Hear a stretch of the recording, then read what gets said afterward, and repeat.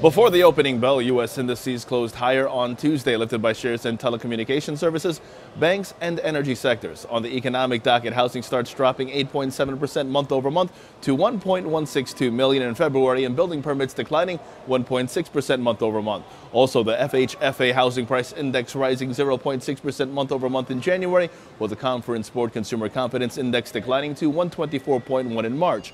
All while 85% of S&P 500 constituents, they traded higher yesterday. Now, after the markets closed, Dow Incorporated will be added to the S&P 500 and the Dow Jones Industrial Average, effective prior to the open of trading on April 2nd. These changes follows Dow DuPont's announcement that it is splitting into 3 companies, with Dow Inc. being spun off effective April 2nd. This according to S&P Dow Jones indices.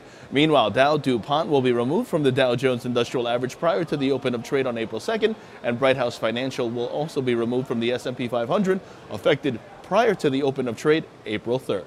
Meanwhile, Asian markets mixed today. The Nikkei down 0.23%, the Hang Seng up 0.56%, China CSI 300 up 1.16%, South Korea's Kospi down 0.15%. European markets trading slightly higher, and U.S. futures call for a consolidation at the open.